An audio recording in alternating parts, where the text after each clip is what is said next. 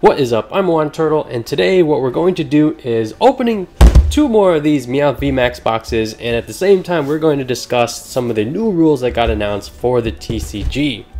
The reason I'm opening these boxes is because I actually want to try these two guys in a deck. I don't think they'll be great, but I do want to try it out, and when we did open two boxes of these last time, I gave away the code cards, so I was not able to try them out. So I will be holding on to these codes for myself, and as I struggle to open this box. Alright, let's talk about the new rules. We didn't know these were coming. Shout out to Lou for bubbling up like, hey, these things took effect. And so let's start. Actually, let me just get these out real quick. But alright, rule change number 1. First turn basically says you cannot use a supporter. You cannot play a supporter. Obviously, they still can't attack, but yeah, I'm all for that. I feel like there are very few situations where if you win the coin flip, you go second, and to me that means that there's an advantage going first. And sometimes it makes a huge deal.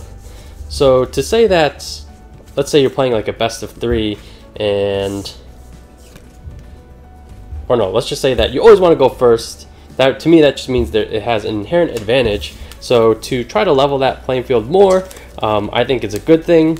I'm curious to how it will play out, and if I kind of doubt it, but if at the end of it is, oh, now you always want to go second, all right, that clearly didn't work. But if it's basically, you know, there's reason to go first and second, I feel like that would be a successful change in making that happen. I feel like there are certain starts. I don't know, I feel like Mewtwo can have such busted starts. Ooh, reverse grass energy, not bad.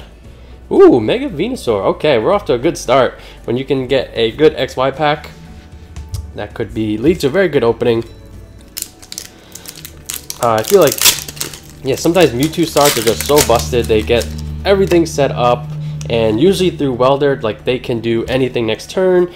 I've been playing a lot of Abilities Art. It's not too different. I think last night we hit a ADP deck that had a poor first turn, but I didn't, and I went first and basically double blazed turn 2 and won the match instantly. So stuff like that, I feel like if that can be reduced, and again, if there's not too much of a difference, like if the win rate between going first and second was 50-50, I feel like I imagine that's what they're kind of going for here, and we'll see if they can achieve that. All right, let's move on to the next one: weakness and resistance. I don't have too strong of an opinion here. If they kind of have a general, like, all right, water types are generally weak to electric instead of grass. Ooh, is this the rare? Okay, did that very wrong, and we have a not so good pack coming up. I don't think that's too big of a deal, and they kind of said there will be exceptions to that rule, but in general, that'll be the case. Oh, I thought this was the other Absol for a second. What was the other one? Psychic type, weak to dark instead of psychic. That always kind of makes sense to me, especially if they're going to be moving, like, what was it, poison to dark? I'm wondering where, like, ghost Pokemon will fall, because I feel like those are supposed to be good against psychic type, and then darkness type will be weak to grass instead of fighting. I actually didn't know that dark types are weak to grass, to be honest, but we'll kind of see how that goes. And I do like the idea of, like, general trends for TCG, where types, you know, there are less types in the TCG than there are in Pokemon in general. So to have those kind of trends, I don't feel like is a big deal. Type rearranges. So fairy types are gone. I'm kind of curious as to why that is. Like, again, to have like, if types were kind of like very circular, this is weak to this, which is weak to this, which is weak to this, and it kind of goes in circle.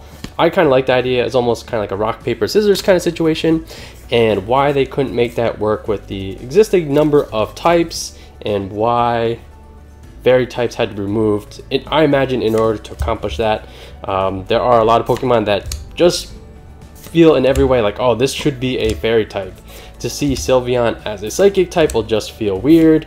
Although, like, it will feel more strange than Glaceon being a water versus a ice type, which doesn't exist.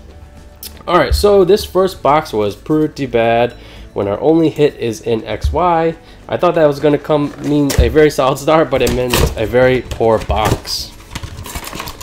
But we were talking in our Twitch chat or Twitch stream last night saying that, alright, does this mean that ADP, for example, might be really strong, that because they're weak to Fairy and Guardian was a check against ADP decks, and that will no longer be the case. I kind of doubt that. Well, I will definitely agree on is, and one argument being made was that Zacian V could easily one-shot Guardian. So even though my point was that it's not like Guardian is rotating out, they're not becoming Psychic types automatically. It's just that there's no more Fairy types going to be printed in the future.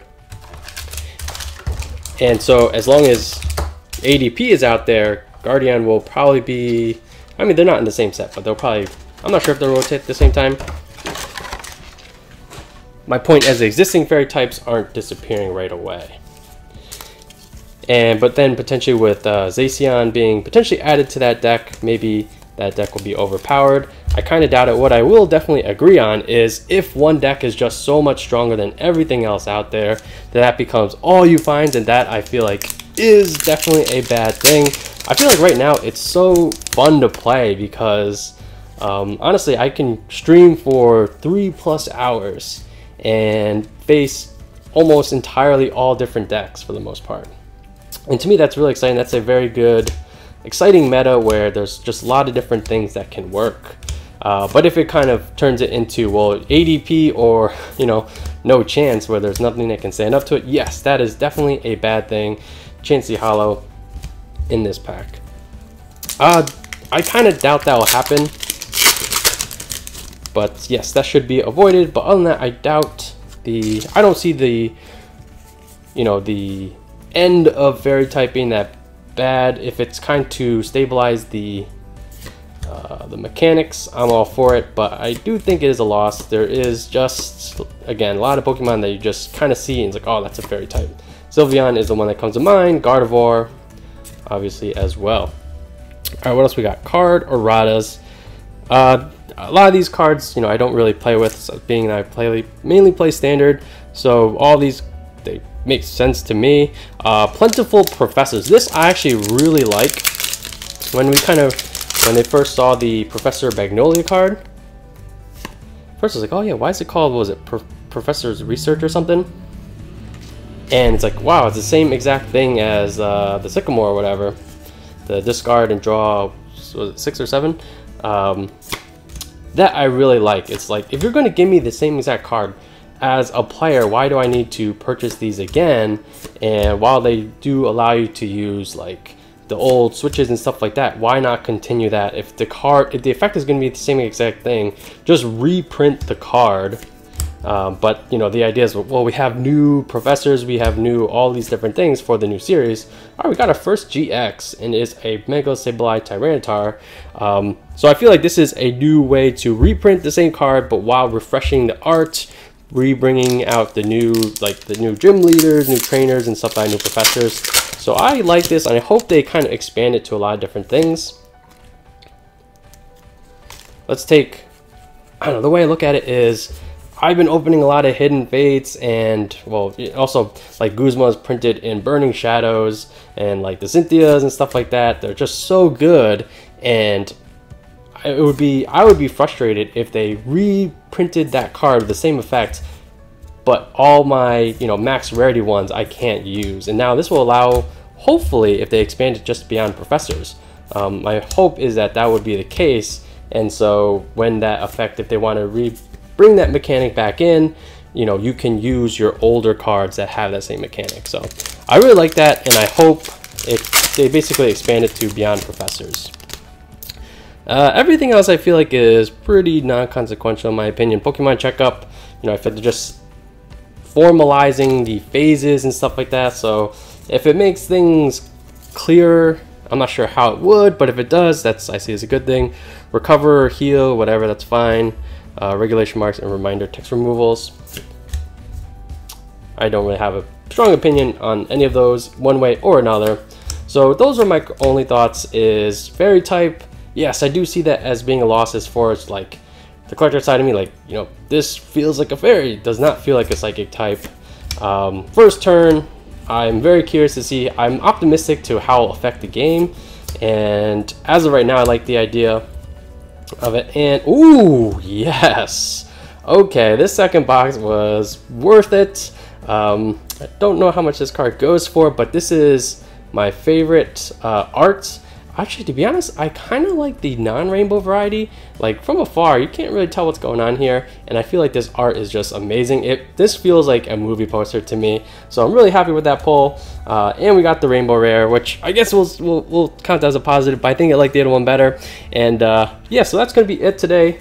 In our next stream, maybe we'll try out this Meowth VMAX. I'm wondering if I could just swap this into my ABZ deck, basically replace Reshizard with a pair of these, and obviously we have to get rid of something else.